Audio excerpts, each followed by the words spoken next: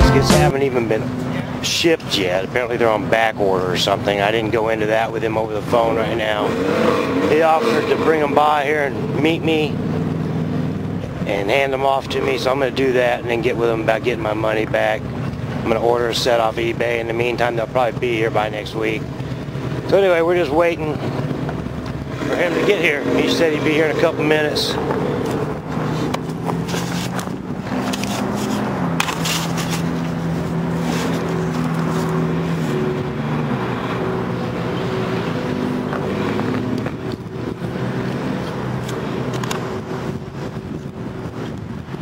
There's an adventurous fella right there, checking out what's going on in this big city. Standing on a fire plug. He knows how to do it.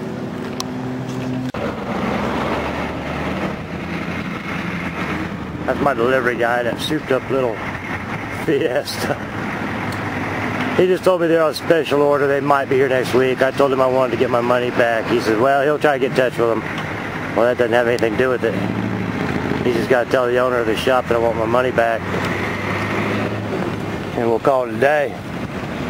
Alright, so we're going to move on.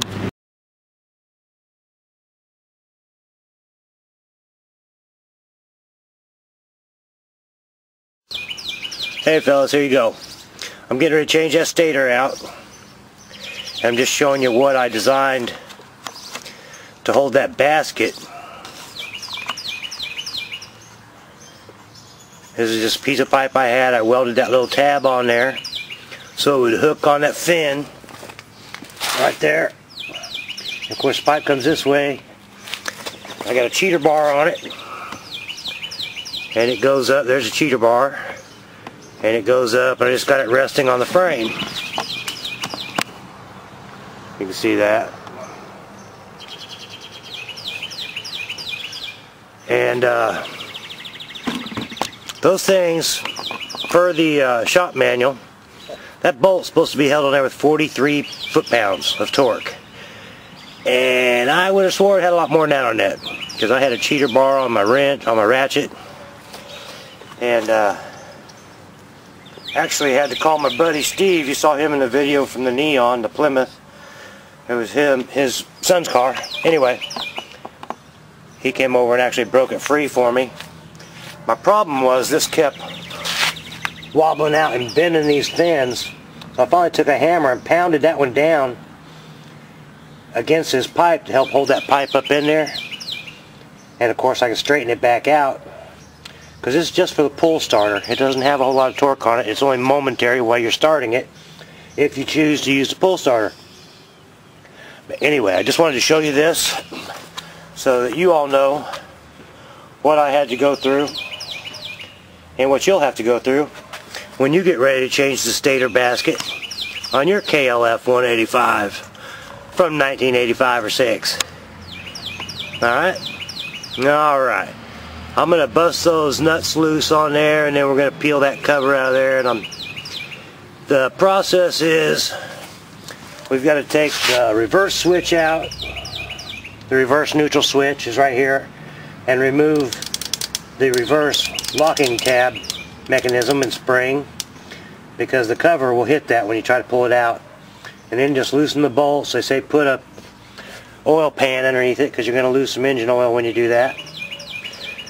But I'm going to show you all that as I go. I'm just going to loosen up all the bolts first. So you'll be seeing that in a few minutes.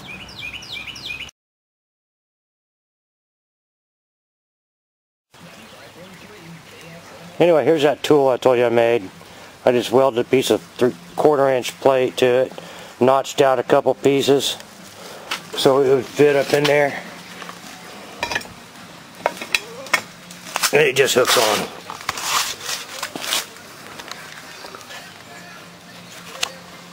Sorry. Alright, you can see it just hooks on, catches a tooth there, and keeps that from spinning. They actually require that you use a factory purchased spanner wrench, but you know, try to do stuff on the cheap. Sometimes you just gotta do what you gotta do. So anyway, I made that. And it looks like I had to weld. I'll set it down so I can show you. I had to weld this extra bead on here just so it'd have a hook and not slip off of the little tooth. Alright, just want to share that with you in a little more detail. Alright fellas, you can see that I've taken the neutral and reverse switch loose, the two screws right there.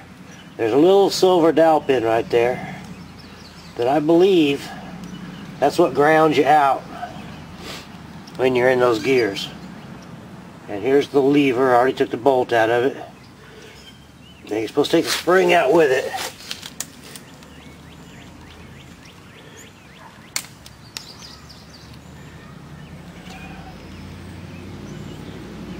Which looks just like that.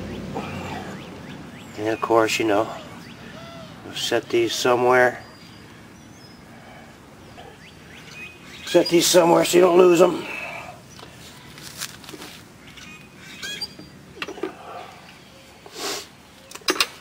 And I've got all the screws and bolts loose on this thing. But before I go there, I took my Wonder Bar and stuck in behind here and pried this thing a little bit. And it starts inching its way out.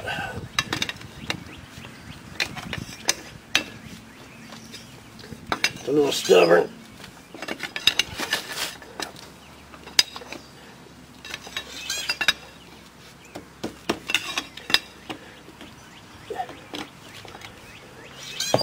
You don't want to get too aggressive. You don't want to break this case.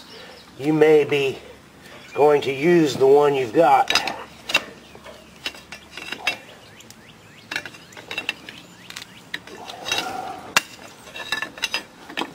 So just be persuasive, but not too aggressive.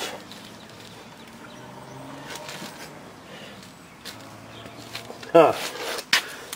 Which there it is. And there is a little keyway in there. And I mean little. I don't know how well you can see what I'm showing you. But you see it sticking up there. It's very tiny compared to the depth of that slot in there. So I'm going to take care not to lose that. So go ahead and remove these. Taking note of the lengths of them. Those two actually have bolt heads on them, and the rest have screw. And I use my impact driver to break them free. And for those of you who don't know what one is, I will show you. This is an impact driver.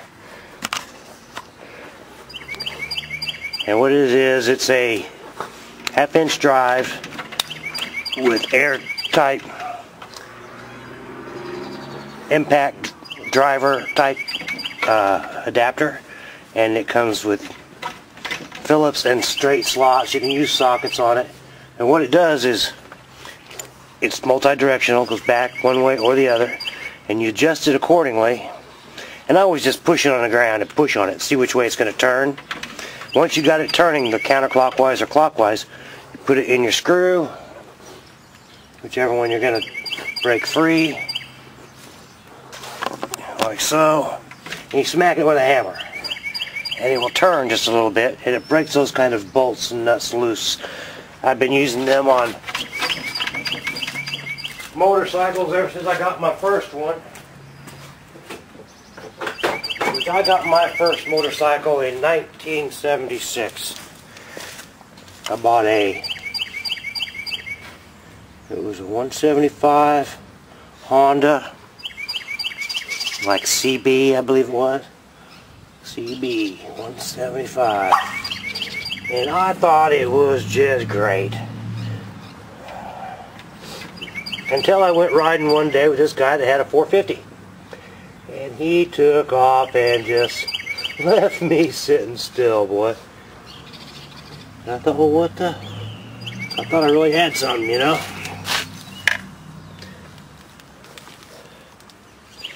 Turns out I didn't have much. Well, that's a short little rascal there. Short, stubby little sucker.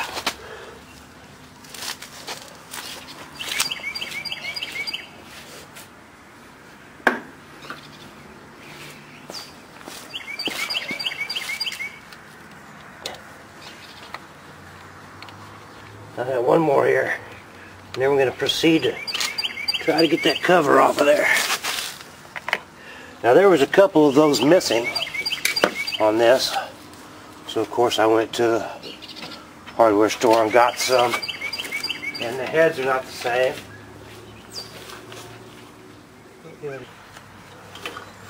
I want to be able to get this. Now this pigtail is different than the one I just got, so I'm going to have to cut these wires and solder them together. That is the stator end of business. And this one I'm unplugging here is the charging. Yeah, I forget the proper terms for them, but this one does, the ones with the yellow wires does the charging, and you can test them for continuity. You know, your hot lead on one, negative on the other, make sure you get a circuit.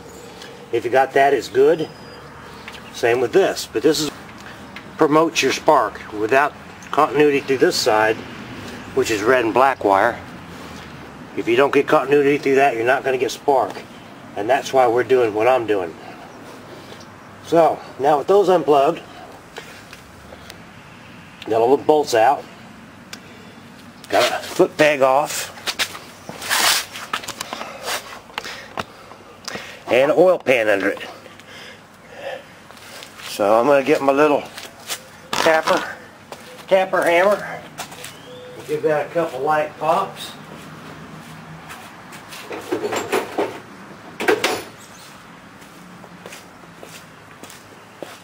My little leather maul here,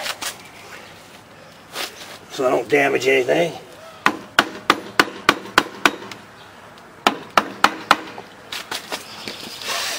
Blow some of the dust off.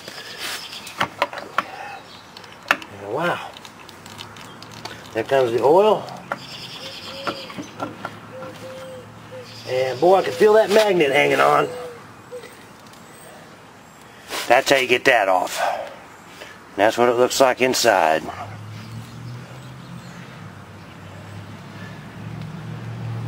Someone's had this off before. It's got RTV silicone all around it. Huh. Alright, so I solder that end on the other one and goes back together. I'm going to check the this right here is your pickup coil. I'm going to check the distance and the gap there. While I got it apart, I'll have to look in the manual and see what that gap is supposed to be. That looks to be a pretty good gap to me. Alright, so anyway, that's what we're at. This air gap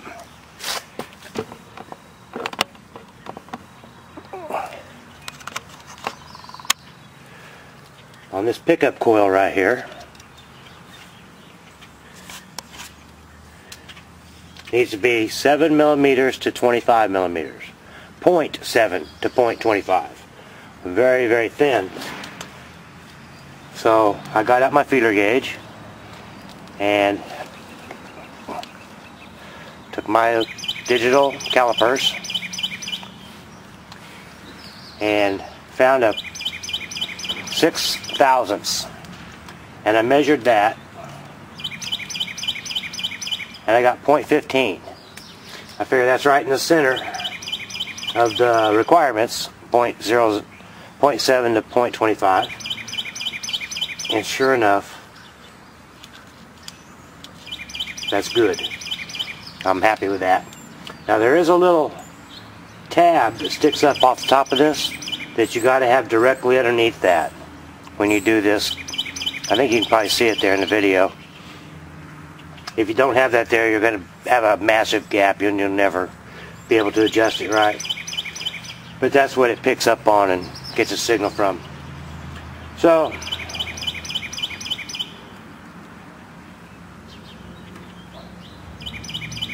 .7 millimeters to 0.7 millimeters to 0.25 millimeters. I'm using a 0.6, which is 0.15 millimeters.